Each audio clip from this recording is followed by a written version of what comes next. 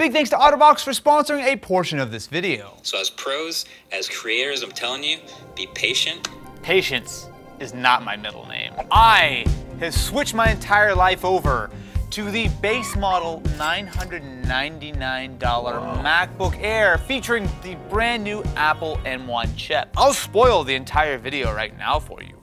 This is the new default recommendation for a laptop for me. Now I'm gonna do my best in this video to not just give you the hype and just explain over and over again, oh my gosh, it's so fast, even though that's what I wanna say. But the baseline, what you expect out of a laptop is now different. I think that's the thing that really has landed with me. You know Austin's serious when he's putting you into story time and not actually just trying to get you straight into the video. We're still in the intro right now. I haven't even begun the actual video. This is just the preamble before I show you charts and benchmarks, and I show you how I've edited this entire video on the base model MacBook Air. So I saw your video. It seemed like, to me, you were trying to sort of temper expectations a little bit by like telling professionals don't upgrade yet, you know, wait for the M1X or whatever. But I've got to ask you, are you using an M1 Mac yet?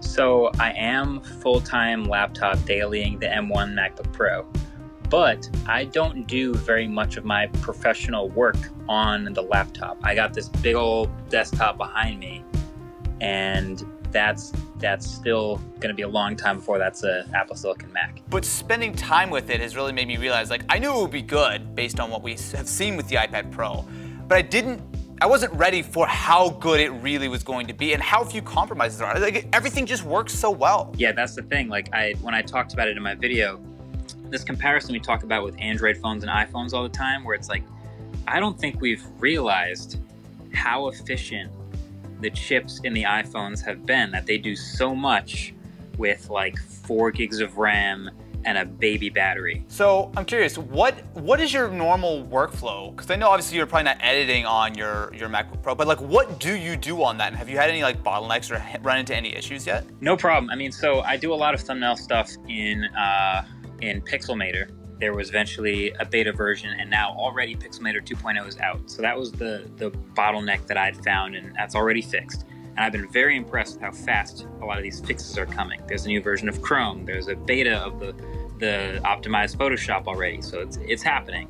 Thank you to OtterBox for sponsoring this portion of the video. Now, of course, OtterBox are known for their legendary protection of mobile devices. I mean, if you want to keep your device safe, you put it in an OtterBox. But the thing is, they make a ton of other accessories for a wide variety of devices. So from smartphones to tablets, they also have screen protectors, and they even have cases for things like your headphones. But on top of that, they also have some more accessories coming soon. Maybe something in the gaming space? Make sure to stay tuned. So with the holiday shopping season quickly approaching, OtterBox has you covered. So between staying in sync with your daily life or giving grandma that sweet new gift because she keeps dropping her phone and she actually needs a real case to protect it, definitely be sure to go check out otterbox.com/AustinEvans or visit the link in the description. And again, huge thank you to OtterBox for sponsoring this portion of the video. Now back to the rest of the content. Grandma has a lot of broken screens. So if you put it alongside some other laptops and other devices, when it comes to the benchmarks,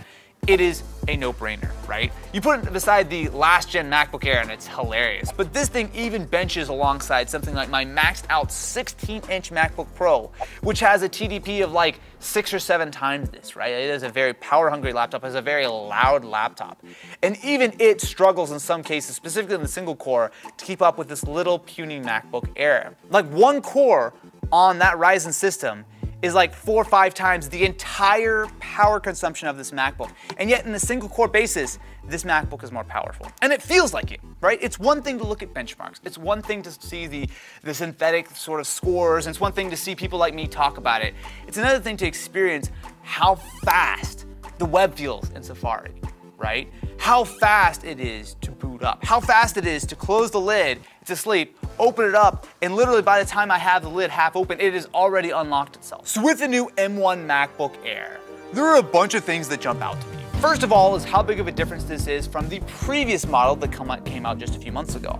Now, if you look at it, it is very much the same. So this has lost the fan, which to be honest, the fan in the previous MacBook Air didn't exactly do a lot. But hardware-wise, basically the same. Same screen, same trackpad, same design, same 2 Thunderbolt 3 ports, although this time they have been upgraded to USB 4, which basically means that they're still Thunderbolt ports.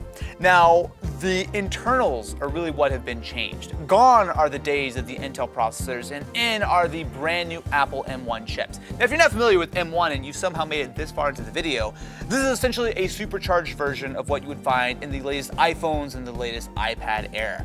It is based on that same A14, but it has been tuned and modified for Mac use, right? So it's an 8-core chip, so you have 4 high-performance cores and 4 low-performance cores. And that enables a ton of things. But what's interesting about this chip is not so much the raw performance, which obviously is a huge part of it, but it is no longer based on the same Intel AMD x86 architecture. Instead, the M1 uses the ARM architecture, which again is lifted directly from the mobile side of the world, right? So things like iPhone, things like Android phones, they all use ARM-based chips.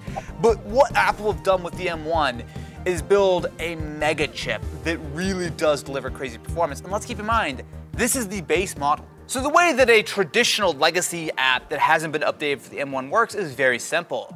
Now, as soon as you go to launch it, you will have Rosetta run in the background, so it might take a little bit extra time to first load at the beginning, but beyond that, it's actually a really smooth experience. So apps such as Slack run just as well as they did before. In fact, some of the more interesting things were when I tried Fortnite, which obviously is an older game. It is a game that hasn't been updated for Macs in a while and certainly doesn't support Apple Silicon, but I was getting 60 FPS. Like, that's a nuts idea that I'm getting better performance in a game on a base model, thin and light, fanless MacBook than I did on pretty much any Mac beforehand.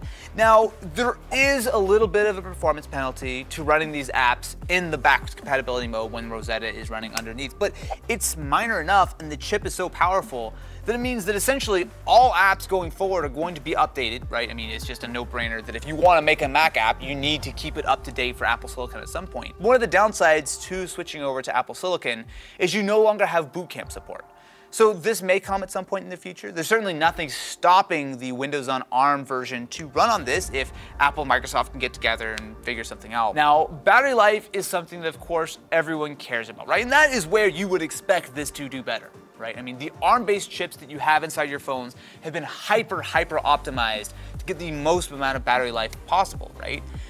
And with this MacBook Air, what you're getting is the exact same size battery, pretty much the exact same battery as the previous MacBook Air. But you are getting now 30–40% more battery life, and that's a real number. So I was buying Pokemon cards on eBay because that's my life now the other night in bed. And I was on for like, I don't know, an hour or whatever. And I look up and I see I've got 77% battery life, and it showed I had 12 hours remaining on the Air. And I'm just like, are you serious? Yeah, I tweeted this because I was kind of shocked by it.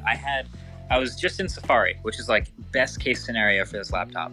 And I was just in like scrolling through stuff and doing email and calendar back and forth. And I'd been using it for a bit and I checked the battery and it still said 100%.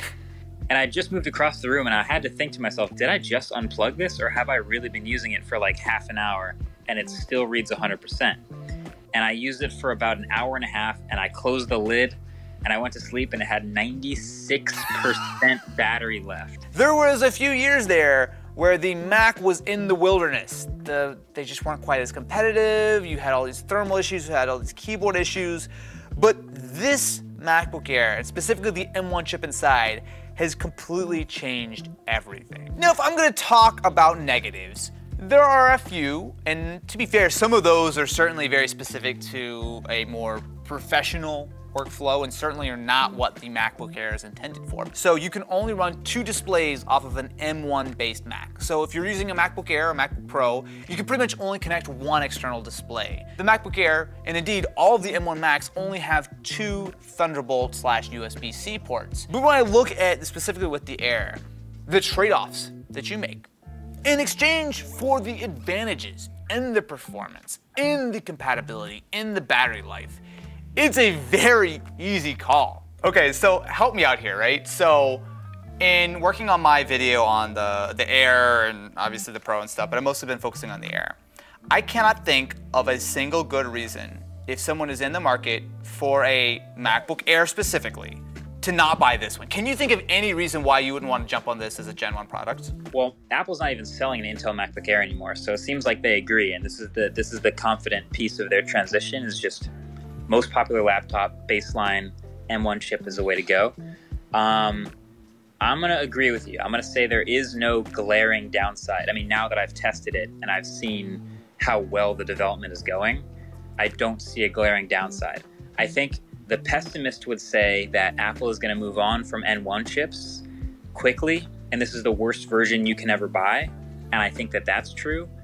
But if this version, with its incredible battery life and its really good performance, is good enough for you, there is no downside. I'm going to get this for my mom, my dad, my sister. This is the laptop that they should just get. It's so good that it's hard for me to talk about without sounding like unbiased or that I'm an Apple shill or whatever, but it's like, it's very rare to have a new product come out which does so many things so well, right? Like, my job is to be critical and to review things and to talk about the upsides, the downsides, and why you may want to wait.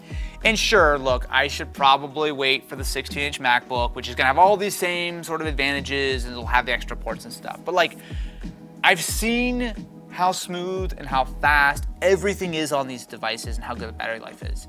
I can't put that genie back in the bottle. I can't forget that I've experienced this kind of speed. And if it's this good on a base model MacBook Air, how good is it gonna be when that iMac comes out? When that MacBook Pro comes out? When that Mac Pro comes out, right? That's what I'm really excited for. This is one of the biggest leaps in a while where I think it's gonna be a long time before it's an obvious no-go. I think there's gonna be at least 2 years where every laptop's gonna get compared to this MacBook Air. Like, every laptop in this price range is gonna get compared and probably lose on paper in a lot of ways to the MacBook Air. It really does, to me, bring the MacBook Air back to the default status of this laptop is the laptop I would recommend to anyone unless they have a good reason not to want to get it, right? Unless you want a big screen, unless you need Windows for some reason, unless you want a game, the MacBook Air is it. And that is something that has been a long time since I've been able to say that this is such a clear class leader across the board.